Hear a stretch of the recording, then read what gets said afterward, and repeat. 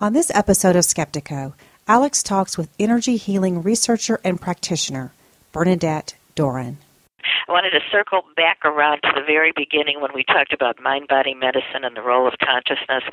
Dr. Bengston's work is a jaw-dropping proof to me, which is how I found him. 10 years ago, I saw some of his mouse experiments published in peer-reviewed journals. Jaw-dropping proof that a conscious belief in something, a conscious awareness of something is not required for energy therapy. These are mice. Now, I don't know a lot about mouse consciousness, but I'm pretty sure it's not like, hey, Minnie, who's that guy putting his hands on the cage? I don't believe that anything is going to happen. Just have faith and imagine those little cells die. Right, exactly. None of that is required. Stay with us for Skeptiko.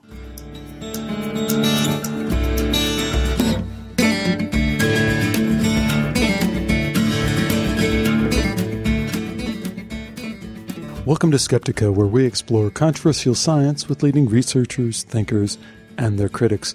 I'm your host, Alex Tsakiris, and on this episode of Skeptiko, we're going to talk about energy healing.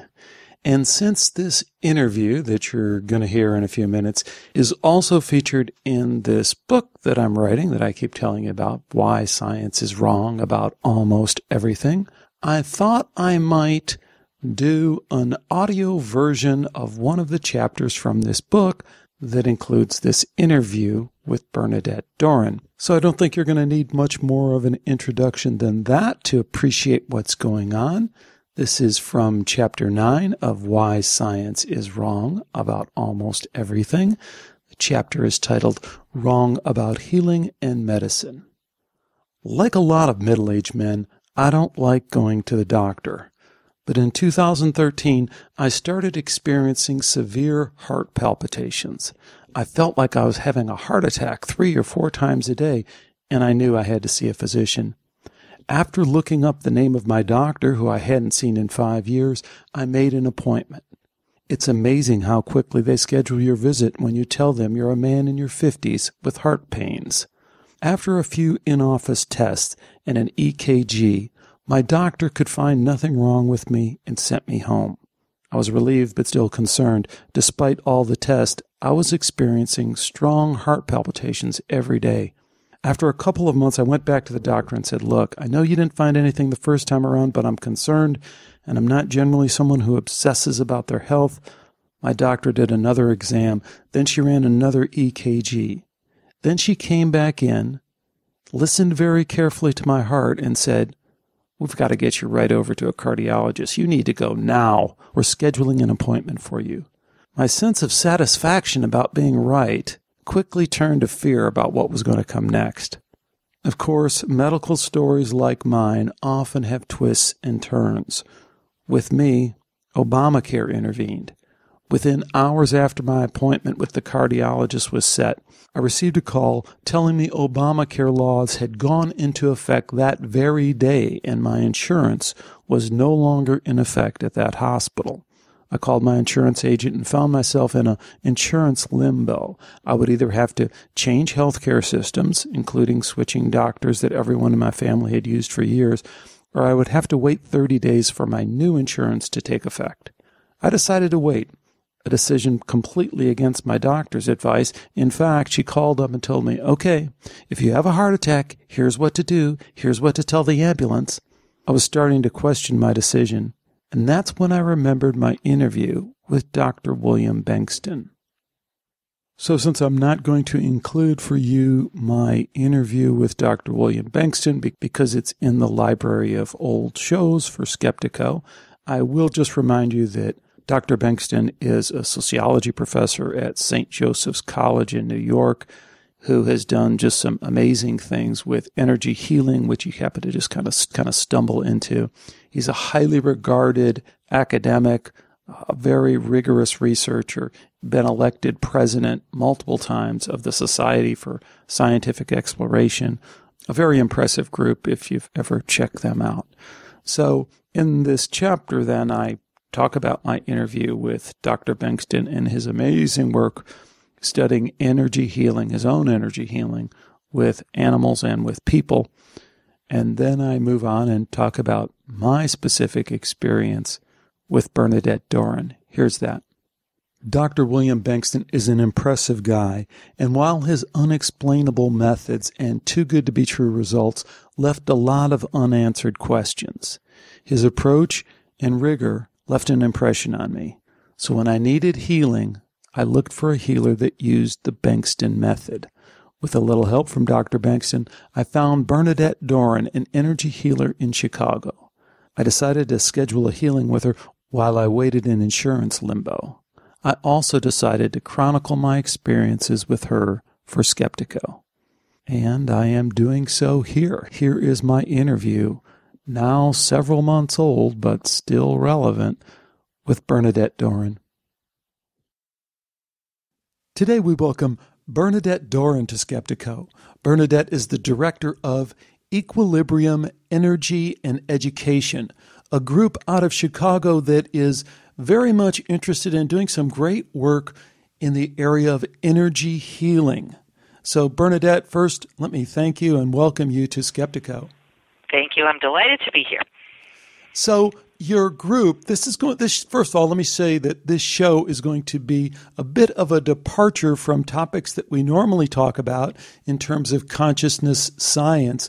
But I think the further we get into it, folks will see that it is not at all a departure from the topics that we talk about. But let's start by having you tell folks a little bit about this group, E3, and what you do there, and some of the recent things that have come up. I guess I throw that out there because one of the things that drew me to you was you recently hosted a seminar with Dr. William Bengtson, who is a former guest on this show and someone who people who've listened to the show kind of know about his amazing work in doing energy healing in a clinical controlled experiment with rats that had cancer. So in the process, I'm sorry to go on here, but in the process of introducing E3, do tell us about your work with Dr. Bengtson.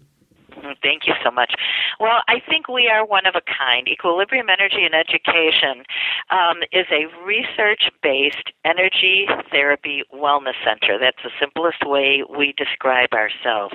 Now, research-based for a lot of reasons. First of all, I was actually a biology major in college, and my career and my life took kind of a winding peripatetic turn. But the most important thing to me, and also I must add, I lived in California for some years, and there's a lot of wonderful things going on in energy therapy, but a lot of it, there's no way to know if it's any good, what it's doing, what its potential is. A lot of stuff, honestly, is just weird, that some people do. And so the whole point of opening Equilibrium was to create a place where people could come and have therapies as well as learn how to do therapies on themselves and their loved ones, as well as be certified in certain certifiable therapies that are proven. End of story. Proven. I always say, if I can't prove it to you, I'm not going to do it to you. Well, let's stop right there for a second and give people a sense for what we're talking about when we talk about therapies, what we're talking about even with energy healing. I think most people are familiar with the basic idea, but maybe start from the beginning, and in particular, hone in on these therapies, because I think that'll create a reaction for some people, and then the idea of proven and how you would go about that. Great, thank you. First of all, energy therapies are, there's a wide variety of a kind of therapies that are non-physical. They're non-physical in the sense of Western medicine. Take a pill, cut you open. Take a pill, cut you open. They're not physical. They're not invasive. All the energy therapies we do here stimulate your body's own chemistry set to rebalance itself. That's the easiest definition of energy therapies I can give you. The way they work is basically quantum physics, and I would probably need an extra 200 IQ points to explain all of that, although there are a couple of books we always refer people to help understand this, and I would certainly suggest The Basic Code of the Universe by an Italian doctor, physician, Massimo Citro, C-I-T-R-O. That explains not only the basis of quantum physics, the basis of interconnectedness of consciousness, the basic interconnectedness of energetic electromagnetic energy, to help people understand all kinds of things. And one of the things is how energy healing works, not only in person but absent healing, and that's a whole other category. But how I would describe energy therapy is different frequencies of energy. And each therapy has its own frequency, except for Bengston. That's another amazing thing. It actually adjusts its frequency to you. But most other energy modalities have a specific frequency that stimulate your own body's natural systems to rebalance themselves. That's, in a nutshell, what energy therapy is. Bernadette, let me jump in there again, because I can already hear in my head the pushback from a lot of people. And you went through a lot of points there that I think are good, but I want to try and break them down even simpler. First of all, this whole idea of energy healing is an outgrowth of this whole movement of mind-body medicine, right? So this yes, that is absolutely correct. Right. So this whole idea that we've been exploring and has gained some kind of credibility among conventional medicine, hey, that there's more to the body than just the physical. There seems to be this interaction with the mind, and we don't know quite how it works, but heck, we have this placebo effect and we can't get around it, and it seems stronger than our strongest medicines. Maybe we better take another look at it. And then the other point you made is that some people have gone further and said, well, if I really dive into this mind-brain thing, there's this consciousness thing, yes, that is in your mind, but there's this energy element that we can't, again, quite put our finger on, but it does seem to be able to be moved around and adjusted and shifted, and we go into other cultures, and they seem to have a long history of that. And then, as you alluded to, we don't fully understand quantum physics, but when we start hearing some of the terms and ideas and concepts in quantum physics, we say, might that not be an explanation for all this other stuff we see going on? So with that, I just want to say that I think I just really support people who are willing to then venture out as you are and say, okay, we don't understand everything about this, but let's start using the tools and methods of science that we have to start applying some of these techniques and seeing if we can measure the results. So kind of a black box thing. We don't know exactly what's going on, but let's see if we do this. Let's see if we can measure on the other end what comes out here and see whether it's efficacious in the same way that we do with many of the other more conventional treatments that we have. And it's really medical history. I mean, that's how medicine has always advanced in its therapies, and we've refined it, and we've tried to understand better about the treatments that we use and what they really do. But in the end, if you really get real about reading our medical history, a lot of times we didn't know exactly how or why the treatments we were using on people were effective. We just measured as healthcare givers and I'm not a healthcare giver, but healthcare givers measured, hey, this seems to be helping people. So jump in there and tell me what I'm missing or what you would add to that. Oh, you're not missing anything at all, and there's so many new doorways you've opened up for discussion here. But first, I want to go immediately to your remark about medical history. And, a lot of your listeners may already know this story, and you may know this story.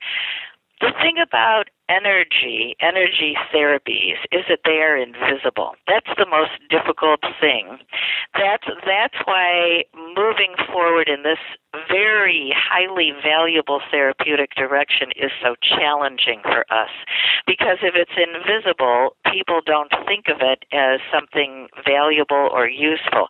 If you're used to taking an aspirin, if you're used to something physical from the medical community, then you can't imagine, number one, or then as a corollary, number two, even fathom that something invisible could be helping you.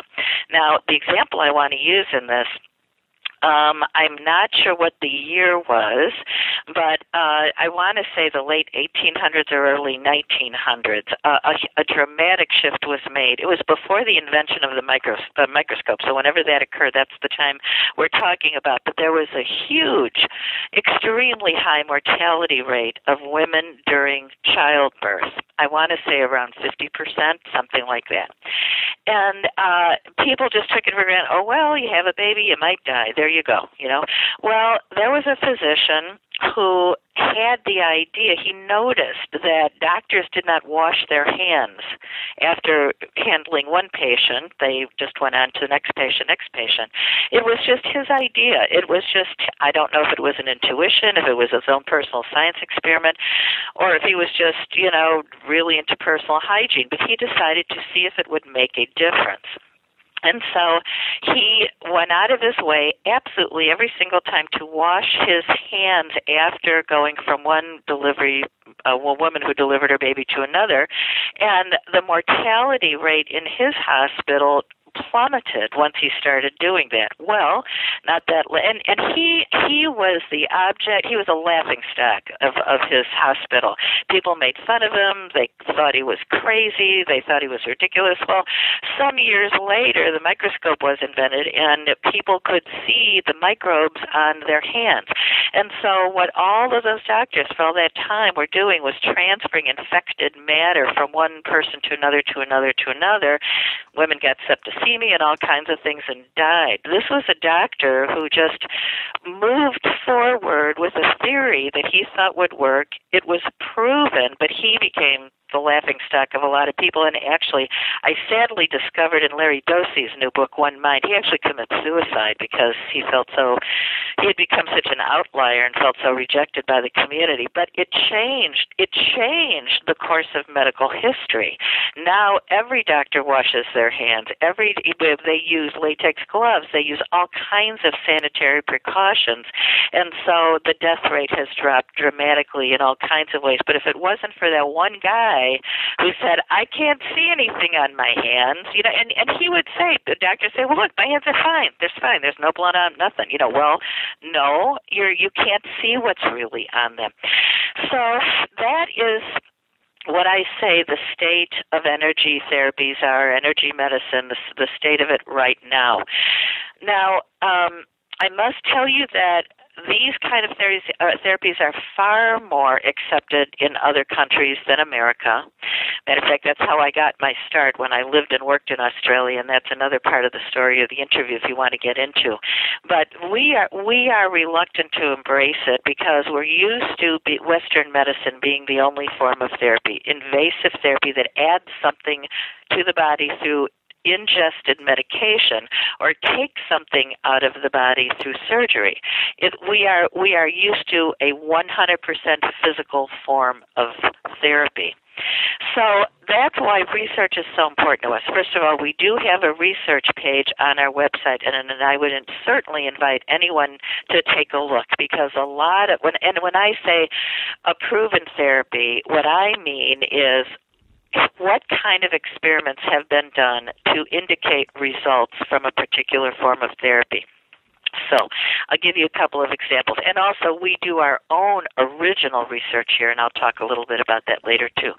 Please do, because I think folks are going to be, and maybe if I can kind of direct you a little bit, because I'll definitely point people to the website at equilibrium-e3.com. and your page on research where there's a considerable amount of academic, scientific, medical, peer-reviewed research that you point to.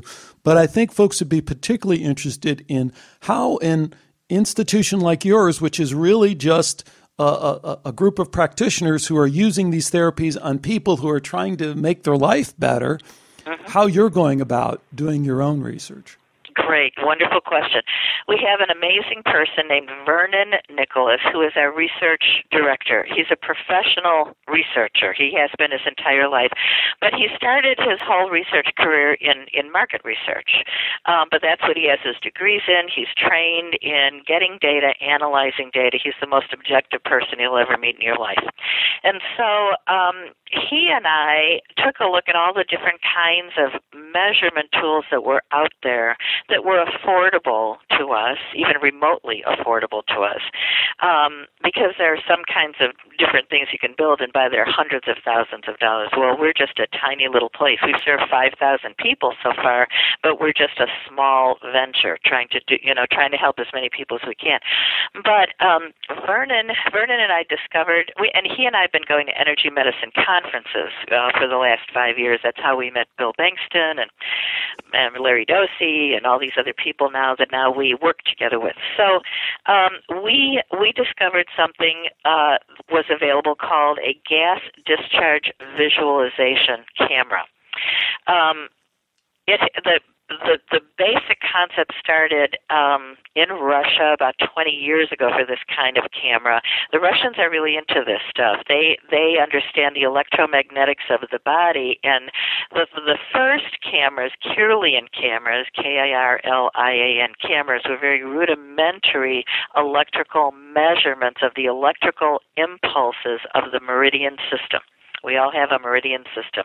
And 5,000 years of Chinese medicine, Tibetan medicine, all that kind of stuff, people understand that. Western medicine doesn't even acknowledge that there is such a thing, but that's how acupuncture is based. There's all kinds of different energy therapies that stimulate the meridian system to get the body back in balance. So 20-something years later, fast forward, there's an extremely sophisticated version of that earlier electrical photographic device concept into something called gas discharge visualization.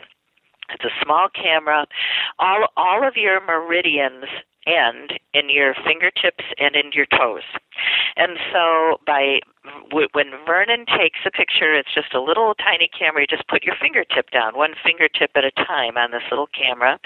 And there's actually a tiny, tiny, tiny infinitesimal electrical charge that you get zapped with to capture what the energetic state of that meridian is each finger.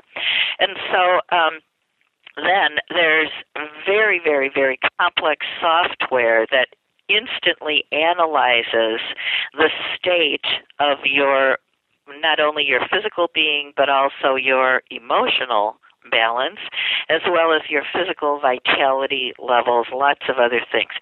So and then it analyzes all of that instantly, and Vernon can show you immediately your state of being. He can make the invisible visible. That's the whole point of this, make the invisible visible. And so there are several ways to slice and dice it. He can show which organs, which systems are off, whether an emotional level or physical level, how low your vitality is compared to average, how stressed you are compared to average, all kinds of amazing things. And all immediately, the whole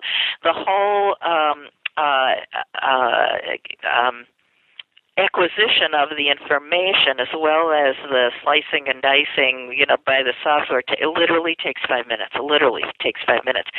And so what we do with this, we work very, very, very closely with Bill Bankston with this. We really are one of two of his major unofficial clinical data arms of original research. And so we try and capture this information on as many patients, clients as we possibly can. We do it as an assessment tool. Somebody comes in and says, I don't feel good. What do you guys think is wrong with me? We're not physicians. We cannot diagnose. But we can use this tool to say, well, according to this, your liver's not so good and blah, blah, blah, and this and that. So, but in addition to... Let me just interject here. When you say according to this, what I understand... According to the GDV visualization analysis. Yeah, right. According to your meridian information that we captured. Moreover, what I hear you saying is that, you have this device that reliably collects some biometric data, right? So whatever somebody thinks about that data, we can probably come to some agreement that this device reliably and consistently collects this data. And then what it's doing, apparently, from what you're telling me, is it then goes into its database of the huge database that it has of people with different reported conditions and ailments, and matches whether or not those biometrics meet certain criteria for that data. So it's I think it sounds a little bit more smoke and mirrors-ish than I think it is. It's like anything. I mean, it's like getting your blood pressure taken, right? And they say, okay, well, here's your blood pressure. And then they go compare that with a database and they say, gee, people of your age, of your health, generally are in this range. You're not in this range. Experience has told us that means this. And it sounds like you're doing somewhat similar to that, right? Yeah, it is somewhat similar to that, and yes, that's right. Because the Russian man Korotkov, his last name is Dr. Korotkov. He has spent he personally probably spent 18 to 20 years collecting that data and analyzing that data and creating the software base that is now an analytical tool for everyone. But the great advantage, not only can you just say, Alex, come on down and we'll tell you how you look. Even better, we can say, Alex, let us just take your data. Well, here's your data. There you go. You look a little low in the whatever area. Now let us do a Bengston treatment on you for an hour. Okay, great. Now let us take your data again. This is where the hugely important work comes in that we try and do. We trust this machine to be accurate. We trust all of the research. We trust all of the users around the world who use this in clinical applications and say, okay, we want to show you exactly what this one therapy did for you today, just now, before and after. That is what is so exciting to us. And there are absolutely different, what I would call energetic or frequency signatures to the therapies. There are absolutely different effects on people. There's a hugely different made visible analysis of what Reiki does, for example, compared to what Bengston does, compared to pranic healing, compared to all of these different things. But we can show people, here's the thing. We put our hands on people, and after the therapy is over, everyone always feels relaxed. They might have an emotional release. Their pain might go away, and they say, I feel so much better. Thanks, that's great. That's wonderful. That's the whole point. But that's a subjective report. Okay, it's a subjective report. There's nothing that we can say, okay, we're so happy you feel better. But with this, we can say, okay, we're happy you feel better, and look at how much more your heart energy has come back to your whole, our arterial system has come back into alignment with where it's supposed to be. Look how much less stress you have in your body based on your hormonal responses, all that kind of stuff. That is what we are really excited about because, it's human nature. We don't trust what we can't see. It is, That's why we use cell phones, even though that we do have all kinds of information of how much damage they do to the brain, depending on how powerful they are. But anyway, the point is, it's wonderful to be able to hold out something visible for people to see and say, oh, no wonder I feel so much better, or no wonder I feel so relaxed. That's great. And that's why all of the data, all of the research collected on our website, and from what some people, would call especially reliable sources, the National Institute of Health, the feds, the federal government, for example, has a whole arm under its control that researches. It's called the National Center for Complementary and Alternative Medicine. They very religiously research all kinds of stuff, nutrition, vitamins, energy therapies, whatever. On average, they spend $1 million every year just researching Reiki, one of our primary, most wonderful, most egalitarian forms of energy therapy that anyone can learn. So that is really where we're coming from. We all know as practicing therapists, and most of us have had the experience of life-changing events that led us in this direction in the first place, which is why we do it. And so we are walking the talk. We are living proof that it works. But just because I know it works doesn't mean I can prove to you that it works. And so what we are all about is only bringing to the public's attention, only offering proven therapies as well as training in those therapies. And Bill, of course, Bill Bengston, fits in exquisitely because he has 30 years of mouse research, 30 years of animal studies. Perfect. Now what we are doing is amplifying his research base with clinical studies for people who come to us with human problems, cancer and Alzheimer's, cataracts, gastrointestinal disorders. Those are all things Bengston method works phenomenally well for. Okay, let's talk a little bit about Dr. Bengston then. I know that he was recently there at E3 and did a seminar with a bunch of folks, and I want to hear more about that. But let's fill people in on a little bit on the details.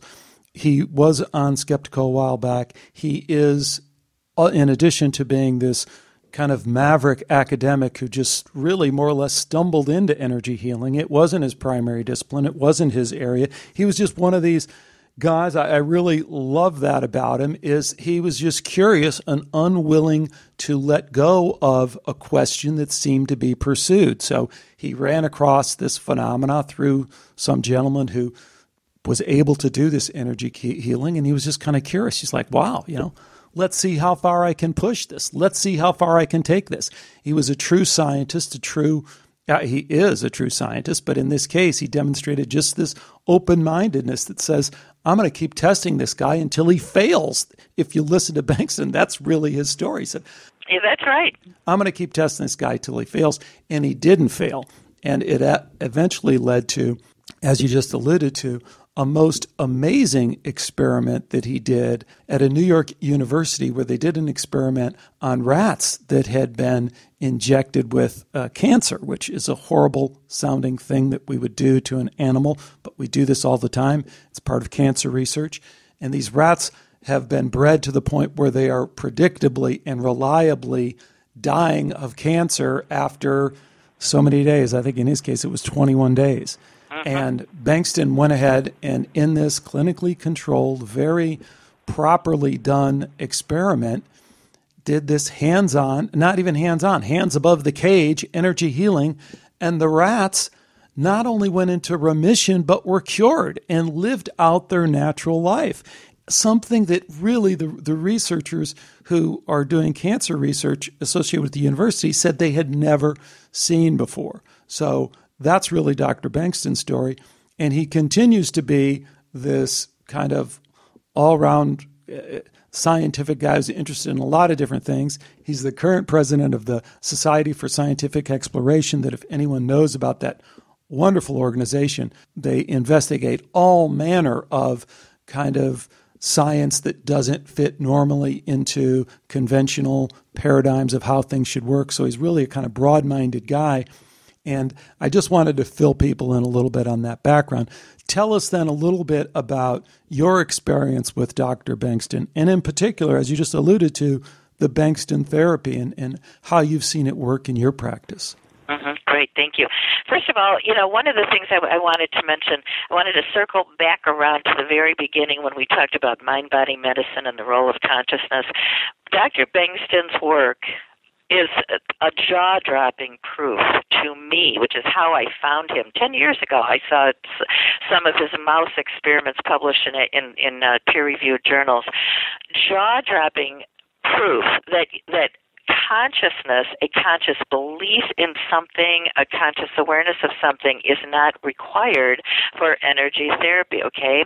These are mice. Now, I don't know a lot about mouse consciousness, but I'm pretty sure it's not like, hey, Minnie, who's that guy putting his hands on the cage? I don't believe that anything is going to happen. Oh, Mickey, don't worry, he's a nice man. Just have faith. Just have faith and imagine those little white cells dying, right, or whatever. Right, exactly. Exactly. None of that is required. None of that is required. And as a matter of fact, it's really interesting. If there is any relationship between consciousness and therapy, so far, based on everything I've seen with all our therapies, I would say the consciousness gets in the way of healing, to be honest with you, because with the Bengston method and other methods, interestingly, 100% of the successes we've had is with our own animals, dogs who are sick and stuff like that, and Alzheimer's patients. Isn't that interesting? Because there is no consciousness to get in the way. But anyway, that's more details. But you do not need to believe. You do not need to have faith. It is the example I give all the time. What is energy healing like? What's a good analogy? It's like if you take a can of Coke out of the refrigerator, put it on the kitchen table, very shortly, room temperature, the larger field will rebalance the can of Coke so that it is now the same temperature as room temperature. Really, it's that simple in a nutshell. The can of Coke does not have to believe in the room temperature. It does not have faith in the room temperature. It doesn't have to ask the room temperature to bring it to room temperature. Automatically, the larger field, room temperature, brings that can of Coke into equalized balance. That is what energy therapy does, and I think that's what all of the Bengston research, animal research, proves. No belief, no consciousness, no efforting, anything is required. And as a matter of fact, don't think about it. Don't let it get in the way. So, Dr. Bengston is maybe the most remarkable person I've ever met and worked with. We are huge fans of his. We're members of the SSE also.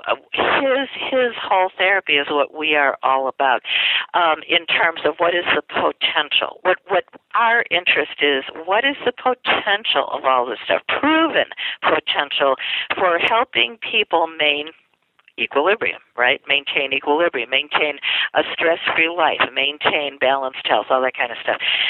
All energy therapies are comparable in certain ways, but Dr. Bengston's therapy, the Bengston method of therapy, is completely different. It is not what I would call a gentle energy therapy. I'm trained in more than a dozen different therapies. Most of the people who work at equilibrium are. And when you're a therapist, you become very sensitive to the different energies moving through you. One therapy feels like this, another therapy feels like that. You just become more sensitive to the sensation of it. I will tell you that Reiki is one of the gentlest therapies. Reiki is like a very, very gentle mountain stream, very gentle energy moving through. Bengston method is like Niagara Fall on steroids. The power of this energy, wherever it's from, whatever it is, however it started in the first place, who knows? But I'll tell you, the power of it is unlike any other energy therapy we are familiar with, and we're familiar with almost all of them. So Bernadette, tell me this. Let's shift gears for a minute here, because what we're actually going to do here, and I'm very excited about it, and it's a little bit of a departure from what we've done in the past on this show, is I'm actually going to get a series of therapeutic treatments from E3, from Equilibrium E3, to help me with a condition. And I'm going to pay you for that, and as would be appropriate. But I am going to share some of that process with folks as I go through it and what the results might be. So for me, I really would like to do the Bengston therapy, and I, for all the reasons that we've just said and talked about, and because I do have that personal experience. And this is, for me, both I do have a health issue that I want to address, and at the same time, I want to explore this more fully because, as anyone who's listened to the show knows, this exploration of the larger questions of consciousness and as a human being, our relationship to consciousness and extended consciousness is really at the core of what I'm interested in doing. So, with that, let's shift gears for a minute, and why don't you tell me, as someone who is preparing for a Bengston therapy, what you would tell me and what I need to know, and ask any questions that you would ask. Great, very good. So when someone says, I'd like to do Bengston therapy, where there's actually a whole of their very long email that says frequently asked questions about Bengston therapy that we send them. So we will be sending you that. And there's a couple of things to know in advance. First of all, it seems to us, and I'm going to give a slightly broader foundation here. There's a whole branch that I'm sure you're very familiar with of a new branch, about 12 years old now, I think it is, of medicine called psychoneuroimmunology. You can actually now be trained to be a physician who is a psychoneuroimmunologist. And psychoneuroimmunology, tons of research on this, is the relationship of thoughts and emotions to physical disease. And pretty much everybody, even in the strict Western medical community, now understands and believes that at least 80-90%, maybe more, of physical diseases have an underlying emotional component. And so the first thing the Bengston method does is collapse whatever the emotional infrastructure is, whatever the emotional scaffolding is that might have allowed the biochemical platform for a disease to manifest, okay? So what that means is after, it is very, very, very common for, I would say 99.9% of the time, for people who are receiving Bengston therapy, two things happen. They have tremendous emotional releases immediately, like the day after the treatment.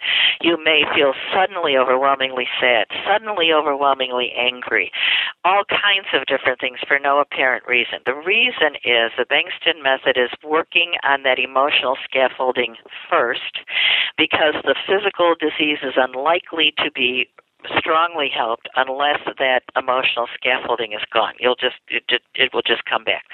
The other way people experience the release of that emotional infrastructure is through dreams. It appears to us that dreams are an extremely efficient evacuation route for emotions, and a lot of people, especially the first few nights after the first treatment or two, will have dreams about long-standing emotional set points.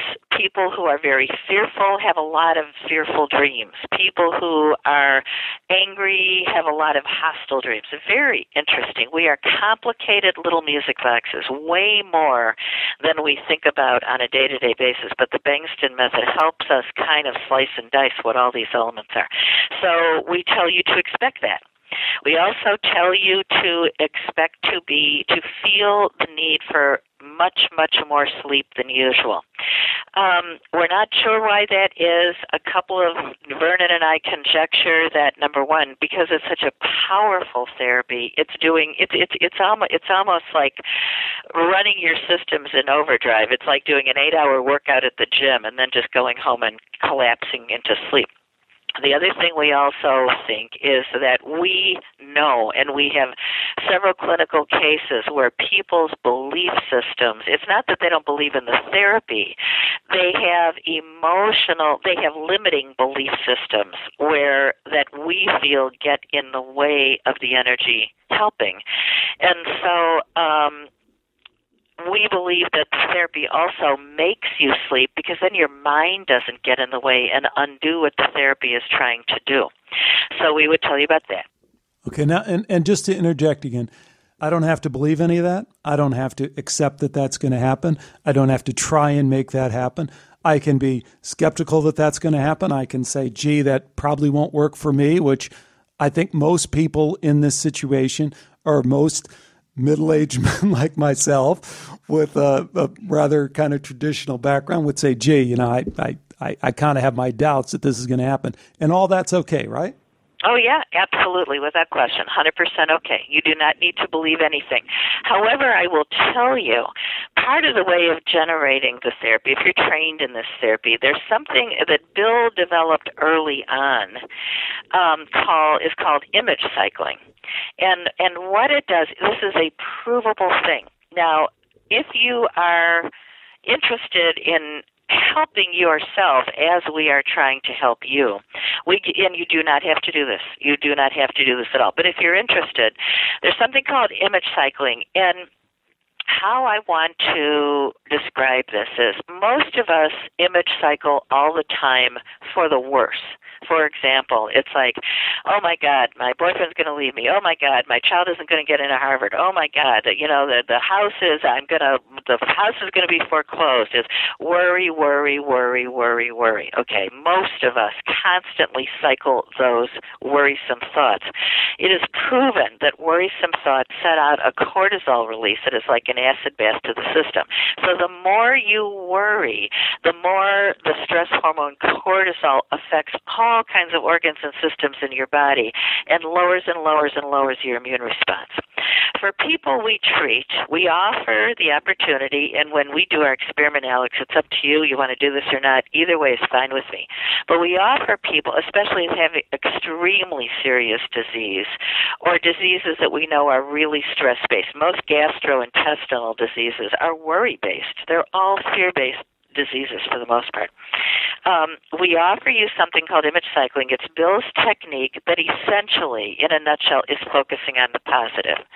And so what that does is if you want to help yourself to have a proven immune boost, you can jump on board. It is not required. It is not necessary. But we offer that. It's something you want to do or not do. Doesn't matter. We'll help you either way. Okay.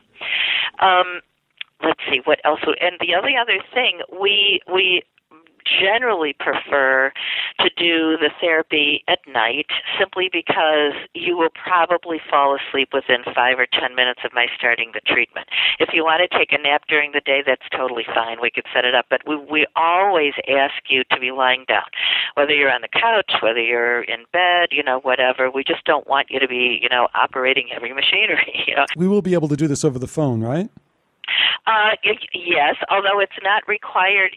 We don't need to be on the phone. We can be on the phone, but a distance healing does not require a physical connection like Skype or the phone or anything like that. Absolutely. A distant healing means that you just lie down and I send you the energy. And that book by Massimo Citro is the best explanation of how the energy is sent. But yes, absolutely. The phone is not required.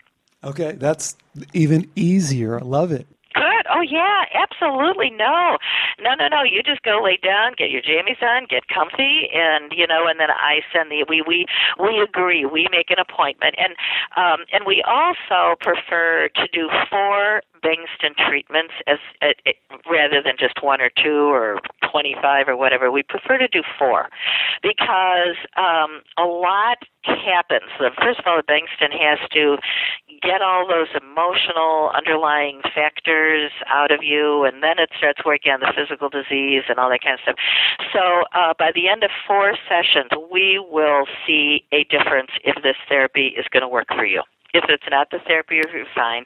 95% of people have some differences in some way. And along the way with these 4 therapies, what we ask is that 48, first of all, we don't need to know how you feel during the therapy. Unless you're an energy therapist, most people don't have many feelings. Most people feel sleepy, end of story. So whatever you feel, if you want to share, that's great. It's interesting, but not essential.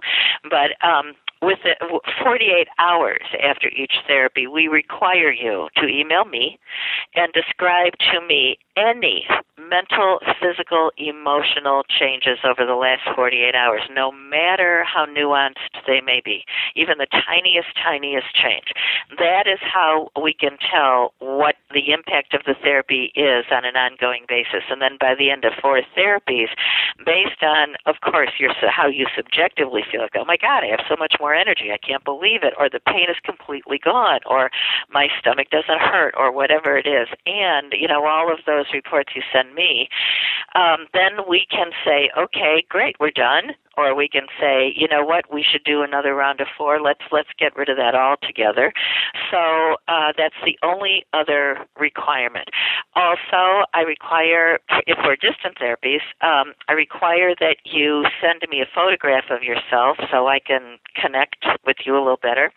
And just a brief description of what the current diagnostic state of your condition is. We don't require medical records, doctors, anything like that, x-rays, nothing. But we do require at least a couple of sentences. How long ago did this start? What happened? Have you had anything done? What have you been doing for it? Okay, good, let's go. That sounds pretty simple again. So I'll tell you what, I'm not going to go into any specifics on the condition right now, but I will share that information with you via email, and then I will share it with my listeners after this whole therapy is done and I report on the results. So I think we'll just keep it really simple. That sounds great. Yeah, and like any kind of healthcare practice, all confidentiality is 100% maintained. Whatever you want to share with your listeners at the end of this is great, but we are never going to share with anyone the information you send us. Well, great. Bernadette, I think we have somewhat of a plan, a treatment plan. I was almost tempted to say, but I don't know if we want to go there. Oh, let's go there. That's fine. I'm excited. This has been a fascinating discussion up to this point. I definitely feel like it's not over, but you've certainly set the table for this and given people a lot of interesting things to think about. Before we wrap things up here, tell folks a little bit more about how they can get in touch with Equilibrium E3, what people are coming to you for, how they would approach you. We're definitely going to have a link to the website, but anything else you want to say, any books or anything like that you have or people in your organization have written that they might want to hear about? Oh, that's great. Thank you. The teachers that we have come here are really the authors that we recommend. Bill Bengston, of course, has his book called The Energy Cure that we sell that explains the whole history of this therapy as well as how it works, and also explains image cycling so you can start boosting your own immune system. He also has a set of CDs called Hands-On Healing. We sell that as well. Another therapy that is quite unique and more research-based is a form of energy psychology called holographic memory resolution. It's actually trauma release. There are other therapies that are trauma desensitization. This is a whole incredible therapy developed by a guy by the name of Brent Baum that is actually proven trauma release. It's like shrapnel removal. And he has several books available that are on our website as well. So we would be delighted for people to check out, if for nothing else, just proven research about these therapies, just for the possibility to go, that's interesting, to just at least take a look at our research page to understand that there is a lot of information out there. Our research page, our website is www.equilibrium-e3.com. Our phone number is 312-786-1882 here in Chicago, and we can do almost all therapies at a distance. You would have to be in Chicago or fly in for a GDV analysis with our research director, Vernon Nicholas. It is a physical machine, so you have to physically be here for that. But just about anything else we do, Reiki, holographic memory resolution, Bengston method, you name it, 80% of our client base is distant healing around the world. Okay, Bernadette, well, that's fantastic. Again, we're going to wrap things up now, but we look forward to kind of maybe even checking back in with you after this therapy's over. In the meantime, thanks again for joining me on Skeptiko. It has been a tremendous pleasure. Thank you for having me on, Alex. So while I was waiting for my cardiologist to accept my insurance, I started doing energy healing sessions with Bernadette Doran. I also began exploring other alternative treatments for my condition. I found an excellent website called StopHeartPalpitations.com, and after doing my own research, followed their dietary recommendations. I realized this was confounding treatments, but I was doing everything I could to restore my health. The energy healing sessions with Bernadette were rather amazing. The first time we scheduled a session, I laid down a few minutes before the healing was to begin. 9 p.m. my local time. Almost immediately, I felt a warm, painful sensation in the middle of my heart. You might expect I would have associated this with the healing, but I didn't. I raised my head and looked at the clock. It was 9:01. That's when I thought, there might be something to this energy healing stuff after all. The sensation lasted for a few more minutes, then faded away. I spent the rest of the hour in a somewhat meditative state, then fell asleep. The next day, I felt terrible. Much worse than the day before. I was experiencing severe heart palpitations, pain in the heart, and an upset stomach. I reported this to Bernadette. She immediately told me that this was very common. She told me that I should expect to feel worse for a while after the treatments and then feel better. In fact, over the next couple days, I did begin to feel better. She also told me to notice my dreams. During that first night, I didn't notice anything different about my dreams. During the second night and at other times during the treatments, I had some very deep, profound dreams that seemed to be related to my healing. During the course of my next 3 treatments, I continued to be very skeptical and reported the skepticism to Bernadette, but I also kept telling her about my improved health. After the 4 sessions, Bernadette and I decided to do 4 more. I still had my doubts about energy healing and about paying someone to send you energy from 2,000 miles away, but I couldn't deny the results either. About a week after the 8th treatment, I finally reached the point where I didn't think about heart palpitations. They weren't there anymore. I've had a couple of mild reoccurrences in the months since, but only mild ones, and very infrequently. I don't know if anyone else would have the same experience. I don't know if it was purely Bernadette's treatment or the change in diet, or if the whole thing was in my head. I don't know, and to some extent, I don't care. I do know that during the period Bernadette was supposed to be sending me energy, I felt a strong sensation, followed by a shift in my health. It was a remarkable experience that I haven't completely absorbed into my worldview. How can a person 2,000 miles away use a very structured technique to somehow channel energy to someone? I don't know, but it certainly defies a mind equals brain understanding of human consciousness. So there you have it. That's one of the chapters from my upcoming book, and also the story about my energy healing experience. I hope you enjoyed that, and I'd love to hear from you about any experiences you've had with energy healing, both positive and negative, if you've experienced that too. Let me know. Let me know what your experience has been. Of course, the place to do that is through the Skeptiko website at skeptiko.com. So once you're there, you can jump on over to the Skeptiko forum and leave a note over there, or you can comment directly in the show notes following this episode. While you're there, be sure to check out our over 250 previous shows of Skeptiko, all available there for a free download, or subscribe to our show on iTunes.